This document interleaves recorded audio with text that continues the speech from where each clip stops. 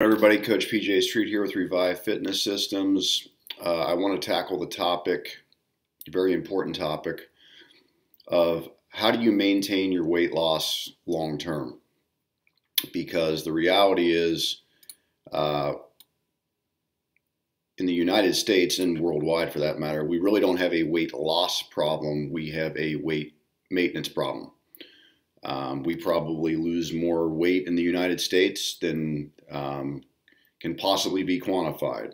Probably millions and millions of pounds a year. But the problem is that the very vast majority of people who lose weight in the 95% range put it all back on within about 3 years and then some. So the question is, how do we keep the weight off long term?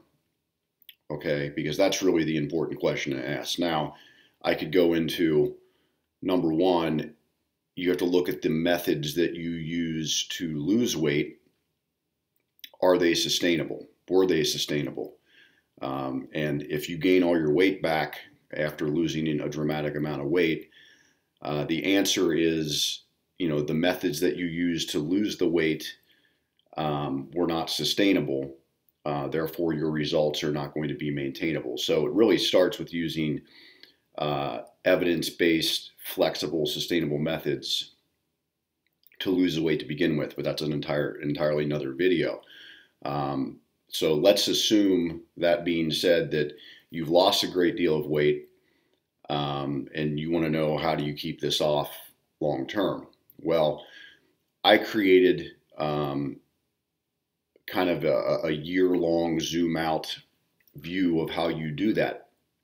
So I've come up with this 110 days to be loose with your nutrition. Okay. And again, this is for people who have lost a lot of weight and want to keep it off. This will not work very well if you're in the goal acquisition phase and still trying to reach your goal. But let's assume you've gotten to your goal, you've gotten to the body composition and the body weight you want to be, and you want to maintain it within a range. What you're looking at here, in my opinion, and I came up with it, is how you realistically can maintain your weight loss long term while also still enjoying all of the special occasions, all the holidays, all of the true special events that come up year round. So if someone can limit themselves to what you're looking at here, these 110 days during the year, all right, this is 30% of the calendar year. If you can limit yourself to all of these special occasions, holidays, whatever, you're going to be fine. Now, the caveat is the other 70% of the year, you are going to do what got you the results to begin with. Okay, what got you there will keep you there. And you have to do that a larger percentage of the time. So outside of these days that we're looking at here, and I've accounted for basically everything. Now, obviously, I couldn't create a chart for every possible scenario and everybody's personal religious beliefs and everybody's preferences. But you can plug and play and add other categories if you want, or replace categories. But this is basically every conceivable holiday, possible special event, special occasion I could come up with. So if you can limit your loose nutrition days to these, you're going to be fine. And the other 70% of the year, in my opinion, the best way to ensure that you maintain all of the results and not lose all the hard work that you put in would be to track your calorie intake, okay, honestly, accurately, and precisely the other 70% of the year. All right. This is a very broad suggestion. It's not going to fit everybody, but if you multiply your current body weight, okay, by 10 to 12 calories per pound, I'd probably say 10 to 11 is going to give you a little bit more of a fudge factor. Okay, so let's say somebody has, you know, dieted down to 150 pounds. They started at 180 pounds. They've dieted down to 150. If 70% of the year, okay, so all of the days outside of what you're looking at here, you keep your calorie intake to, 1,500 to 1,750 calories a day. You're tracking your calories accurately, honestly, precisely on an app like Nutrition IX Track or MyFitnessPal or Fat Secret. If you're willing to do that work 70% of the year, these 110 days that you're looking at, you can be loose. You could be in a 1,000 calorie surplus above and beyond what you would need to maintain your body weight, okay? And you would maintain all of your results that you work so hard for, okay? But you have to be willing 70% of the time to live the fitness lifestyle, track your nutrition intake, okay, and cut yourself off at a certain number of calories each day. If you can do that, you can enjoy all of this stuff, okay? And again, 30% of the year, that's if that's not enough fun for you,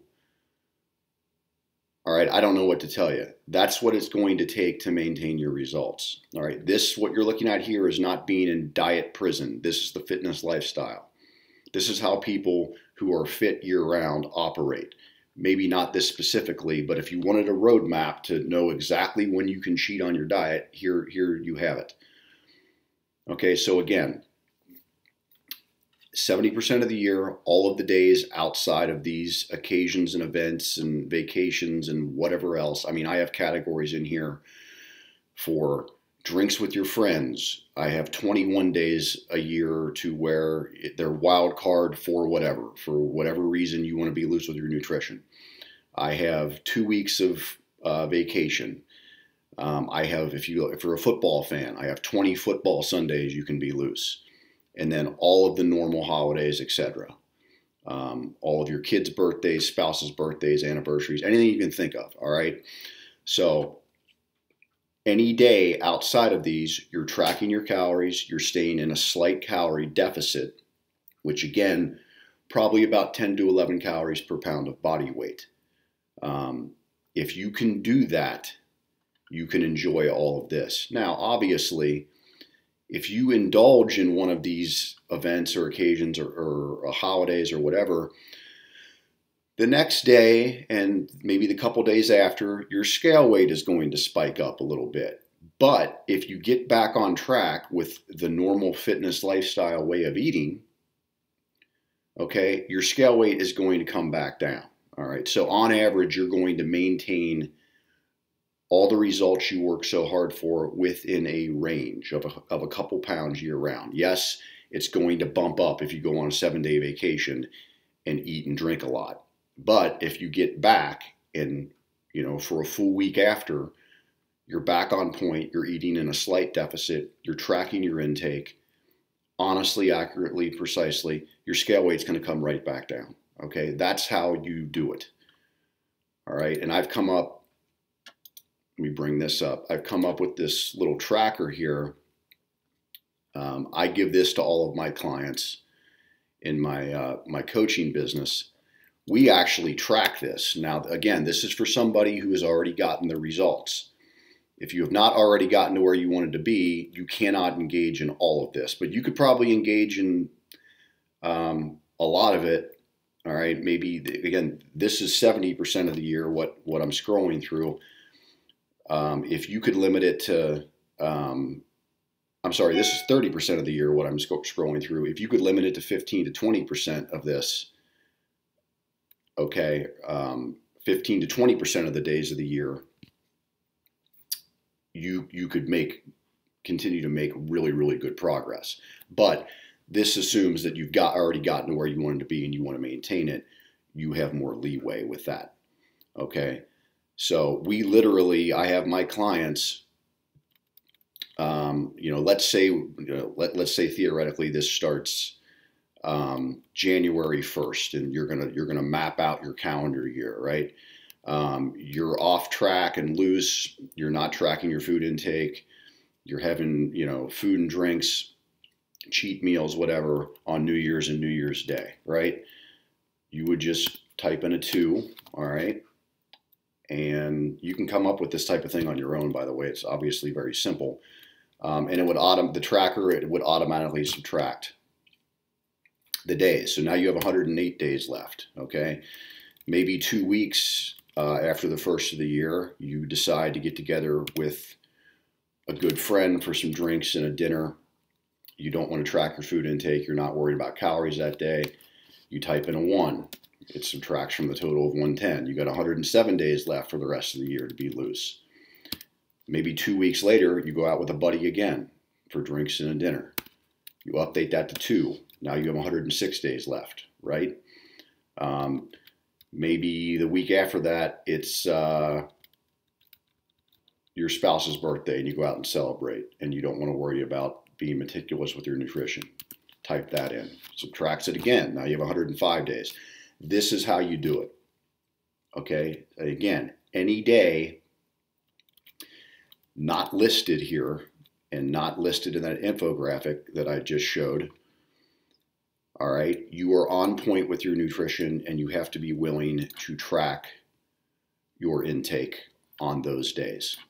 All right, that's how you maintain your weight loss and your results year round. So I would encourage you, if you've lost a lot of weight before and you've gained it all back and you didn't have an exit strategy from your diet, okay, number one, hopefully you used a method to lose the weight that's actually sustainable that you can do for the rest of your life.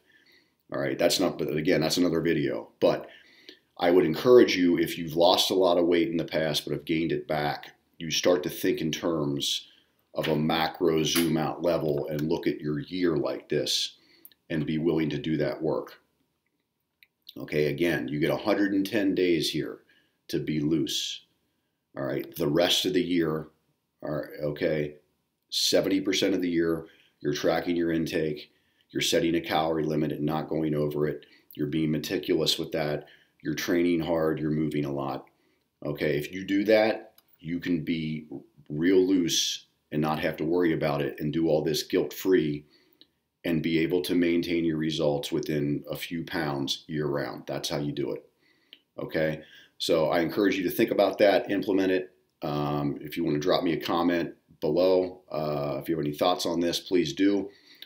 Please like, subscribe, and share if you can. And I think that's it for now. Thanks for tuning in.